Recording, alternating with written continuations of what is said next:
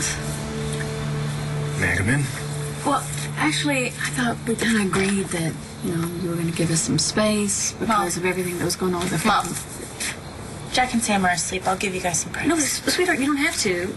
It's going to... Actually, I was on my way to go see James anyway. You two have a lot to talk about. All right.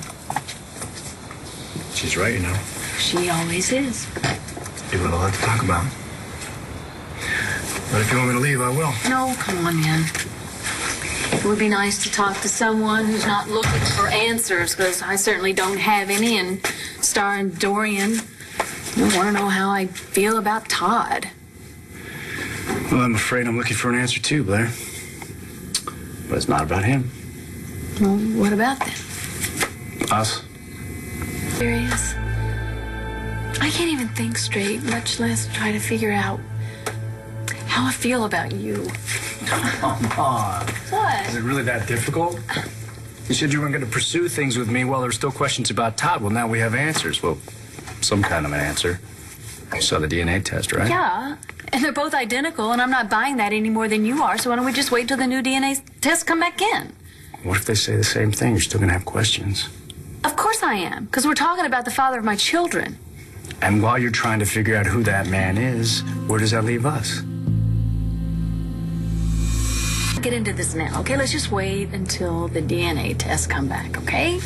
Blair, why does that test even matter? Huh? Why are you letting either Todd dictate your relationship with me?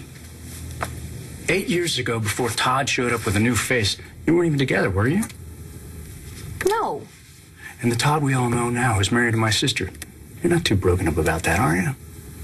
Of course not. I know he's the father of your children, and I don't take that lightly. But Blair, what does it matter who is and who isn't Todd Manning? You're over both of them, aren't you? Of course I am. Good. Good. I just wanted to make sure.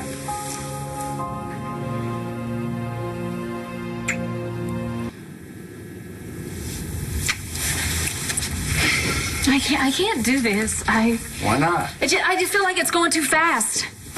Oh, Blair. You know, it wasn't that long ago we were trying to spend the night together. Yeah, I know, I remember. So what's stopping you? I've told you everything you want to know about my life. What's it going to take to make you trust me? I don't trust you. How could I trust a man whose job is to murder my ex-husband?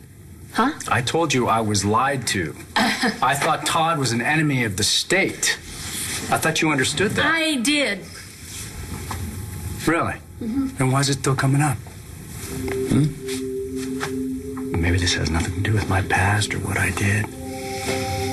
Maybe it has everything to do with the guy with the scar on his face. Don't you put this off on anybody else, because this is all about you, Tomas, and how you have never, ever been honest with me.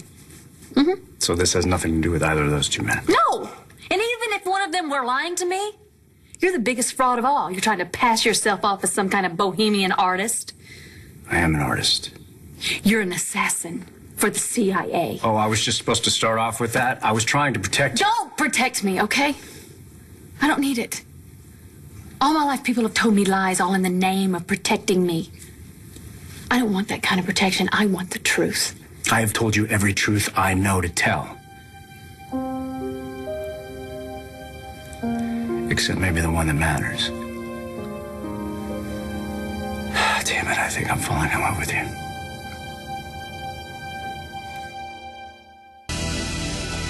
I don't even know what to say to that.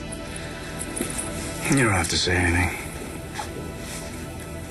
I know I have a long way to go before you'll trust me. But I'm not giving up on you, Blair.